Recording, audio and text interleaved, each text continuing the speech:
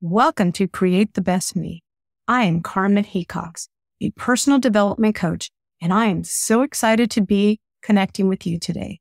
Whether you're listening to the podcast or joining us on YouTube, my goal is to help women navigate through midlife challenges with compassion, inspiration, and empowering conversation.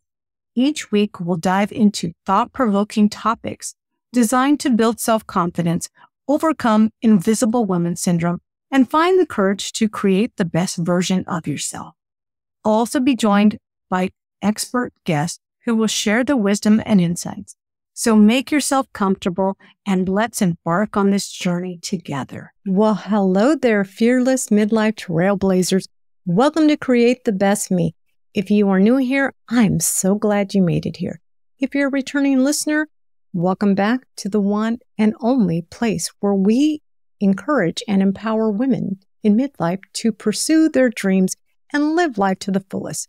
Our focus has always been to support you in your journey of transformation, growth, and self-discovery.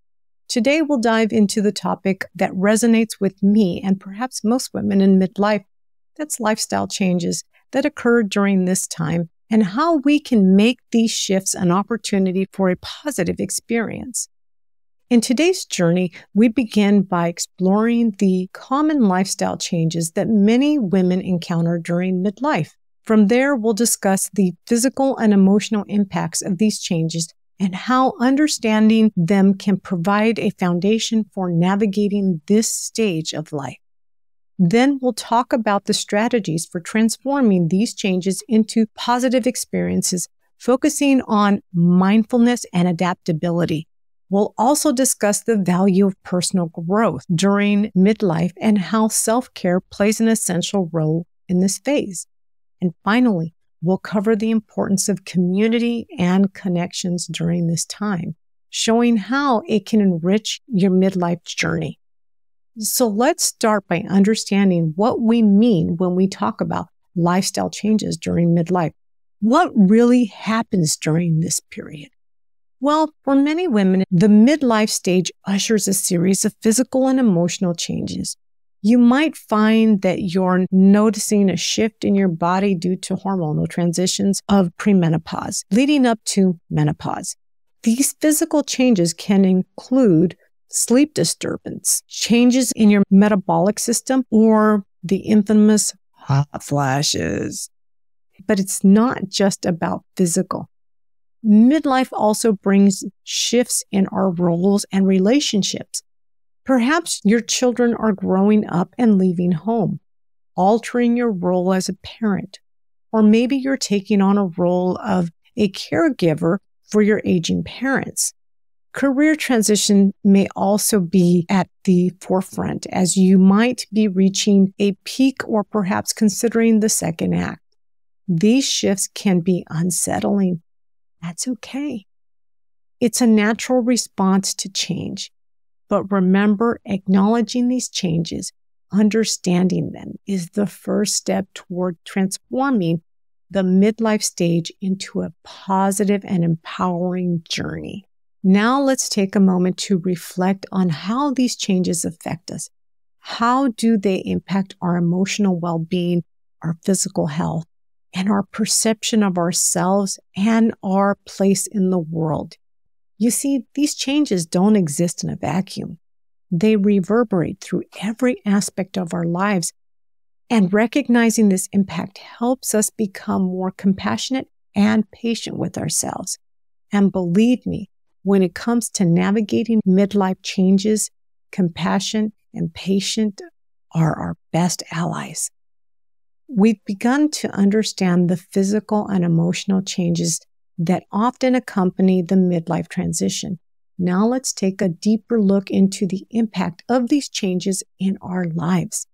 You see, these shifts can profoundly affect our emotional well-being. It's not uncommon to experience feelings of loss or uncertainty during this time.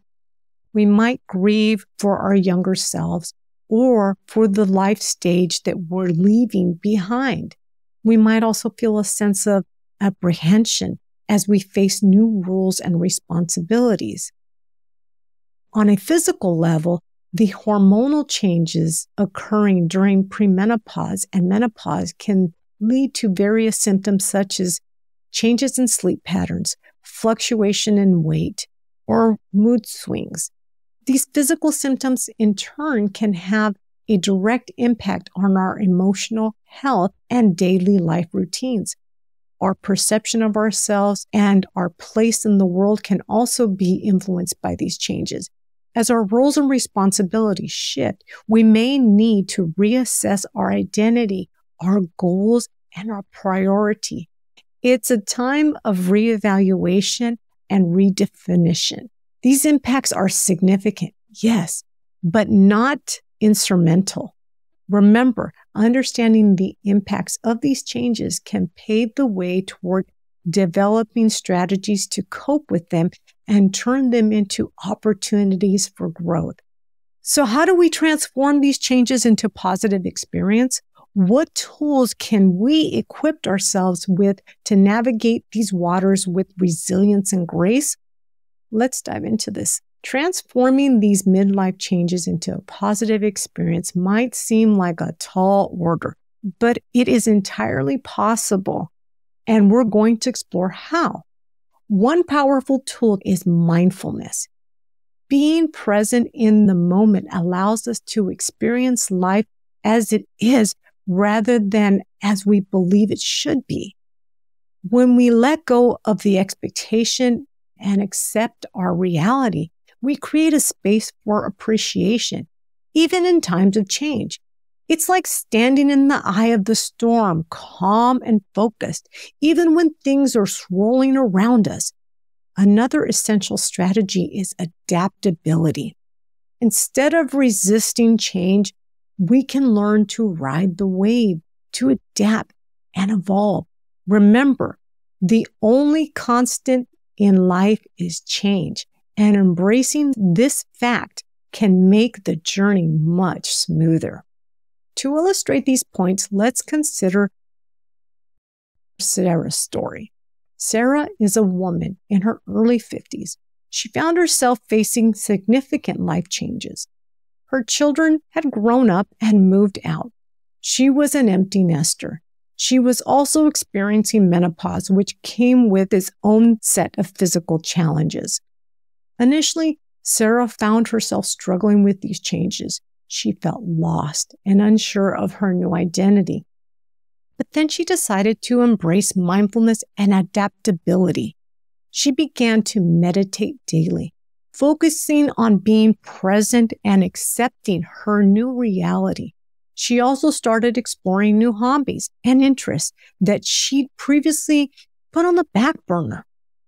Slowly, Sarah found herself not just surviving these changes, but thriving.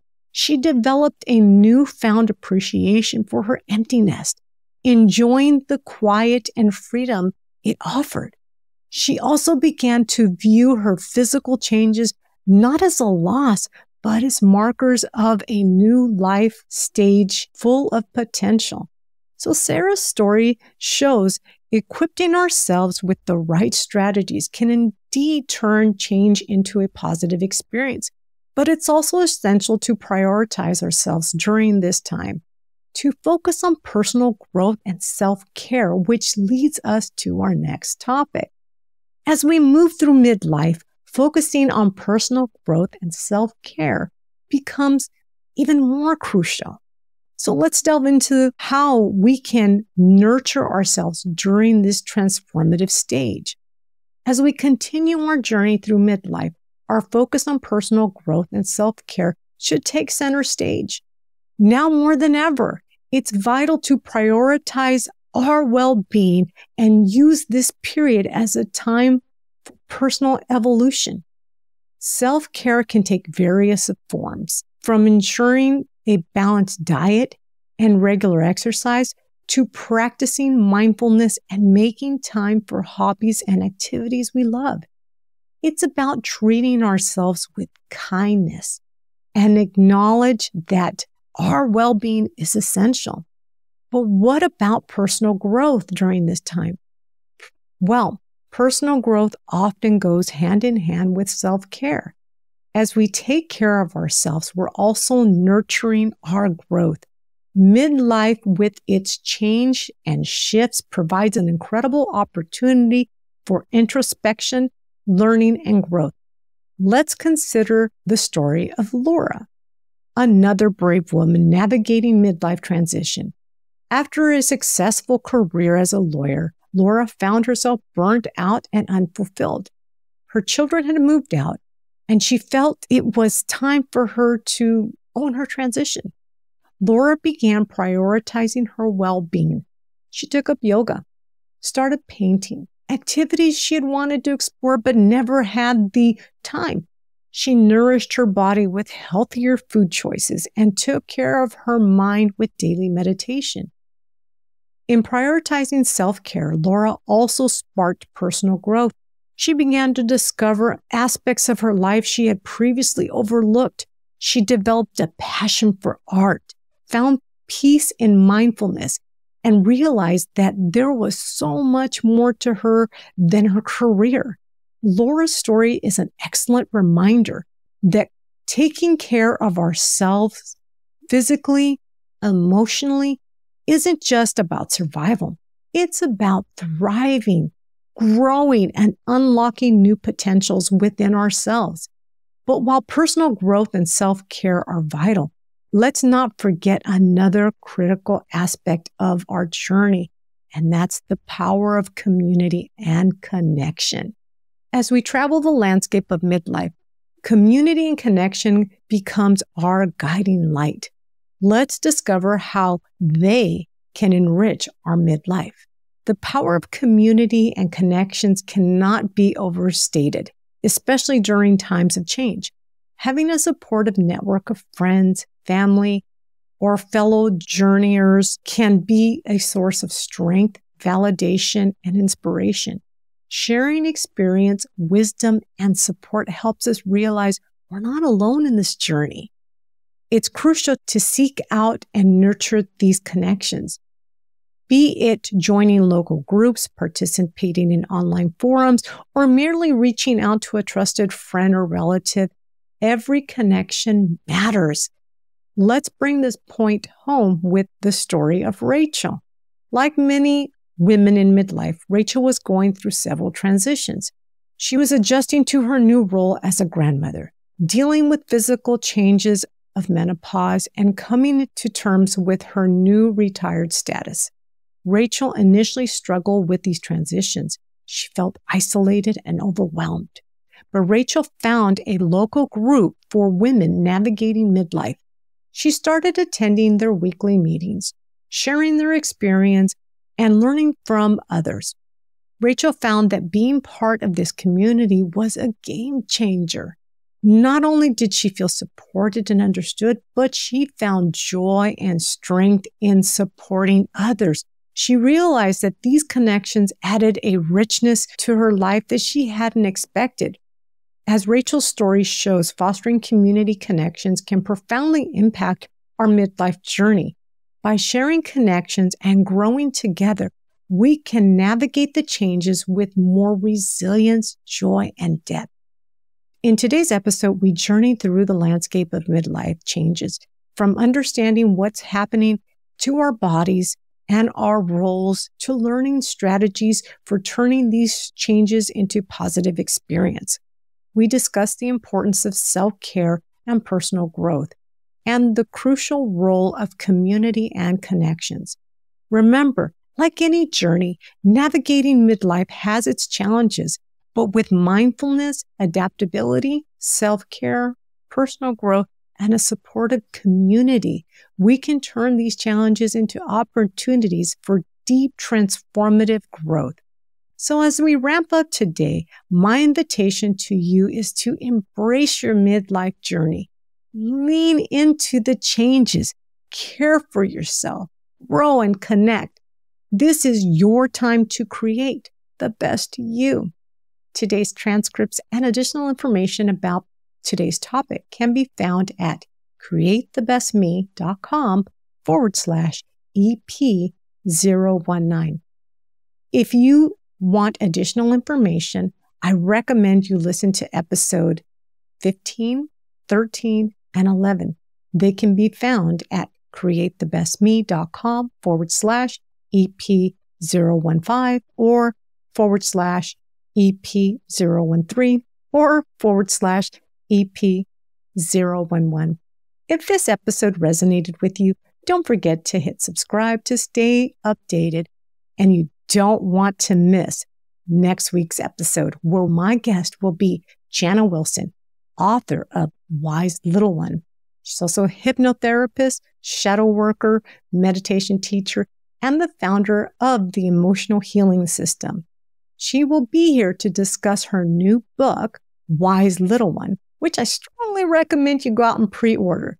This book will hit the shelves at all major book retailers on July 12th, 2023. Until next time, keep dreaming big, take care of yourself, and remember, you are beautiful, strong, and capable of creating the best version of yourself. Thank you for watching. Catch you next week. Bye for now.